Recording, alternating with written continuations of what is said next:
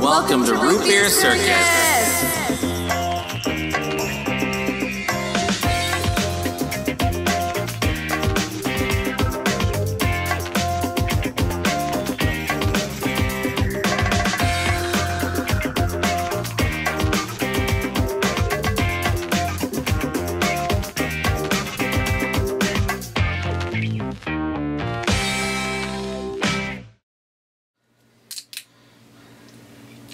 Ready? To Root Beer Circus Reviews. Boom.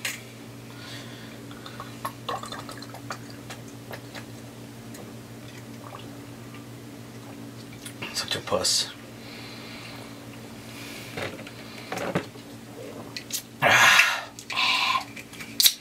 Hey everybody. Hey. My name's Steve. I'm Sammy. And we're Root Beer Circus. And we would like to do a movie review.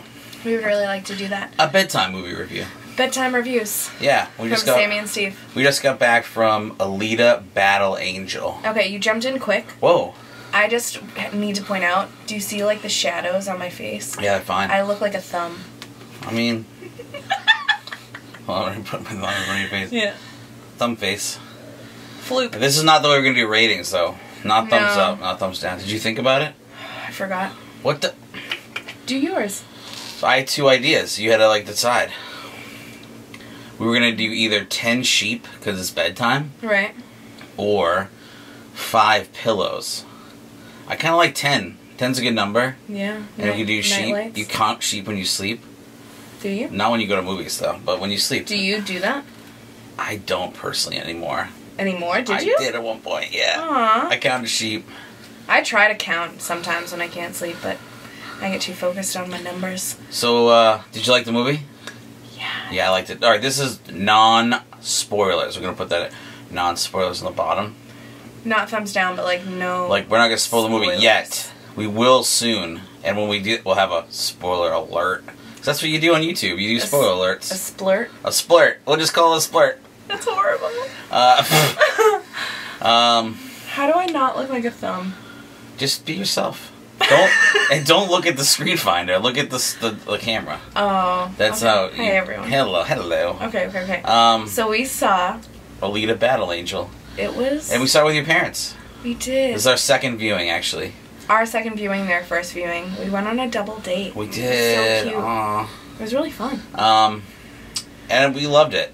We loved the movie. I loved it. You loved it? Did you love the double date? I loved the double date. Alright, I'm just checking. And I loved the movie. I really liked that movie. What was your favorite part? Actually, well, no spoilers. No spoilers, but what's your favorite part, non-spoilery? Ooh, what did you like about it in general? You know... We talked about it in the car. You know, I like the vibe. Like the vibe? I like the vibe. The CGI was... spectacular. For those that don't know what CGI is, our friend Misty. Shut up, It's Misty. Computer graphic images. And we it's didn't like, look that up. You just think but it's just like it is. ever since Jurassic Park, they've used it. So that's what it is. Everyone knows what CGI is. Jurassic Park? Yeah, Jurassic Park. Is that the first? The first, like, big one. When they saw live dinosaurs in the movie. They had a lot of, like, physical... What's it called when you have real things? Practical effects, yes. I'm so smart. I think, though, that the CGI and practical effects is starting to mix. Like, you can almost not tell if it's practical or CGI. That's the point. Okay, we gotta talk about the movie. This isn't a podcast. Right. Listen to Root Beer Circus. Okay, so... Here was my favorite aspect of the movie. Wait, why don't we get... Hold on, you just said you like the vibe. I like the fact that at the end of the movie I wanted more. Dude, like that was my thing that I told you in the car. You said vibe. No, but in the car I told you that. Well, I stole it for the review. Okay. I stole it for the review. He did. Okay, why don't you give a non-spoiler based synopsis of the film? Okay, so it's set in the future. Mm-hmm. And it's basically this... Wait, can I do it first? Listen. Bad guy from Inglourious Bastards. Christoph Waltz. No, stop. Don't ruin my review. Bad guy from Inglourious Bastards builds Robo-Daughter, who turns out to be a fucking badass bitch from the past. Carry on. To not spoil it, I mean, it's just like, take, you know, a sci-fi movie, take elements of, like, kung fu. You know, the movie's based on, like, an anime movie or series. What did you just say? Anime. Anime? Anime. Potato. It's called a manga, right? The books are. Okay, whatever. So that's why the girl's got, like, big eyes. A lot of people, I guess, at first were like, oh, weird with the big eyes. You get over the big eyes right away. Oh, it fits, because she's special. And they were just doing, like, a artistic homage to that. But her first body is really beautiful, detailed. Like, I want it. Like pearl-esque, you know? Yeah, it's nice. Opaly, rose gold. Oh, I love it. There's a lot of cool people in it. Yeah, a lot Christoph Waltz. Mm-hmm. Okay, you guys all know him. Yeah. From World War II. Jennifer Connelly reminds you of the Babe. Major Babe. What Babe? What? The movie Babe? Oh my god, I'm breaking up with him right now because he didn't just get that reference. What reference was it? I can't wait till this is posted. Just say it. The Labyrinth? Oh, Jennifer Connelly's been in way more cooler stuff than The Labyrinth, bro. I want to kick the camera over. Anyway, I would say that Ed Norton. Well, that was a spoiler. No, it wasn't. No? Okay, whatever. Ed Norton's in it. I think if you looked at the movie, it would say Ed Norton's in it. Wait, there's another one. The guy that just won the supporting actor. Yeah. What's his name? Where's my phone? Yeah, so we watched the Oscars recently.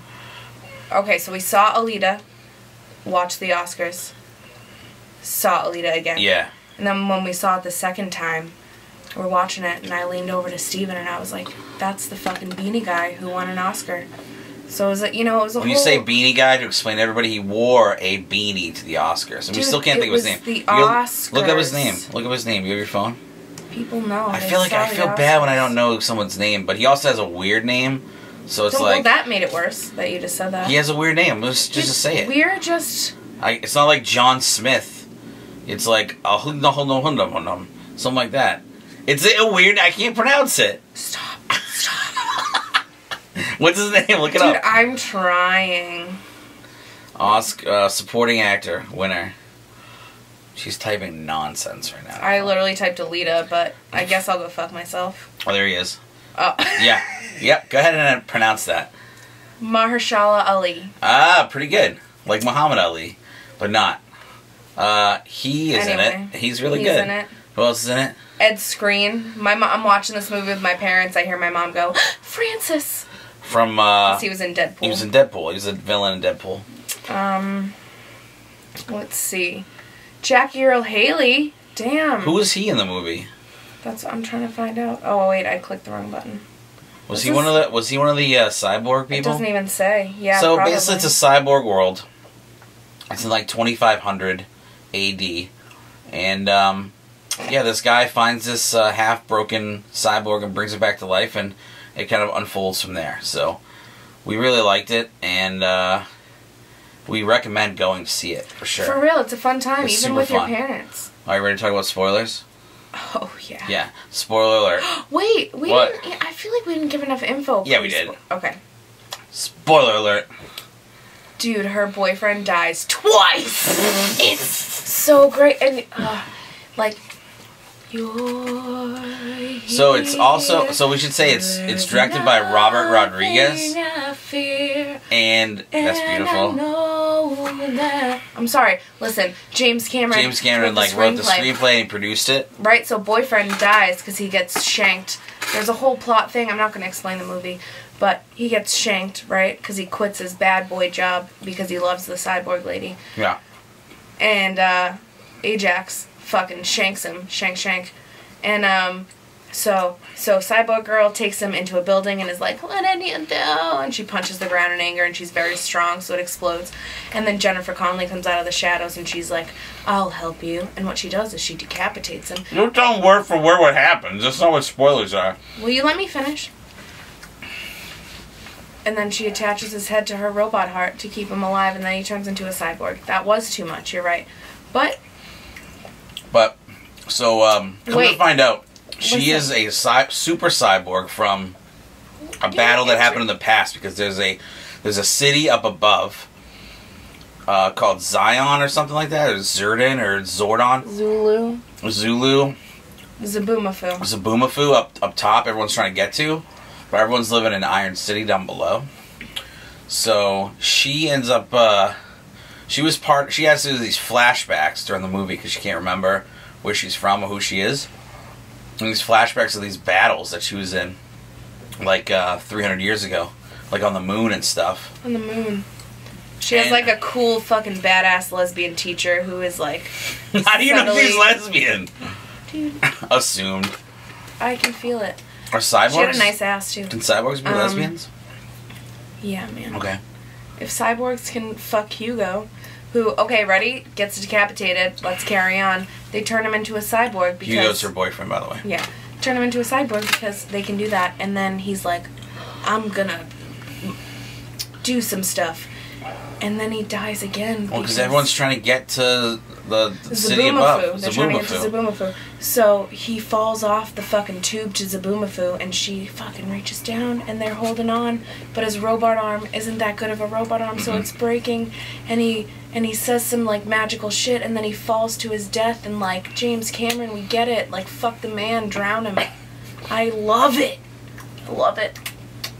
Okay, what didn't you like about the movie?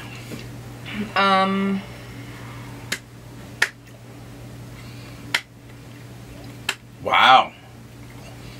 You know, I honestly, I'm sure there are.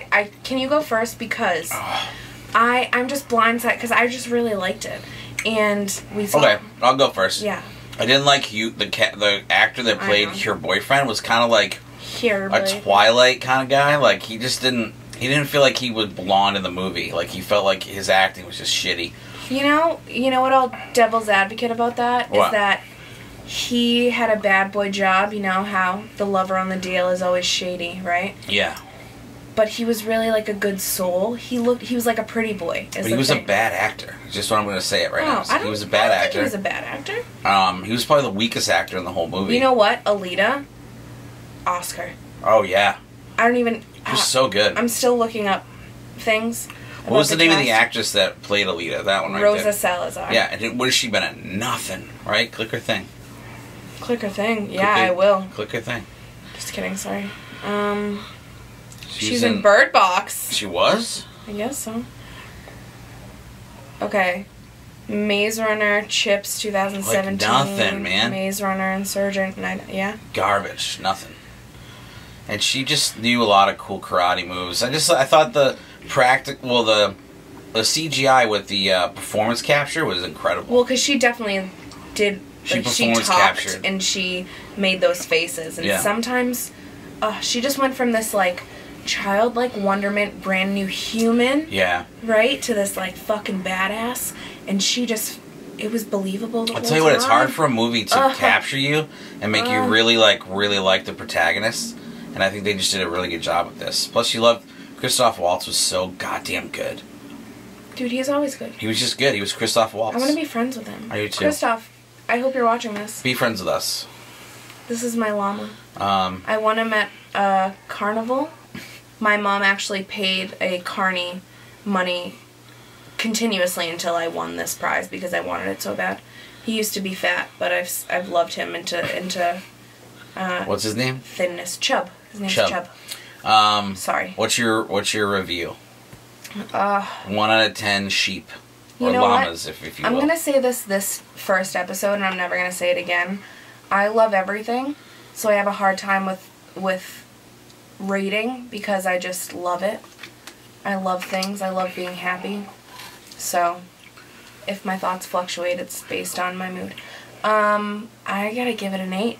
8 solid? 8. Oh, we're gonna do a Portnoy? Fuck you, Portnoy. She doesn't mean that. I totally mean it. No, you gotta do a point system. Gimmick ass bitch. That was a little far. I took it a little far. 8. Okay, you know what? I see it. There's half sizes. 8.2. Okay. I'm gonna give it an 8.4. Okay. I liked it a lot. We've seen it twice, and what other movie have we seen twice lately? Nothing, really. No, we don't go back to the theater and see it again, even though we have free passes for this one. You say that, but like this, it was set up where like this was almost our only movie option, and we were like, well, that was good enough to see again. We didn't go out of our way to see it twice. No, but we not that we wouldn't. We did. We saw it twice, and we liked it twice. We did. I'm confident I'll like it 6 We whole will times. own it for sure when it comes out. Oh, I'll own. Your fucking. Hey, this is a kid-friendly show. No, it's not. I'm gonna bleep her out. It's okay.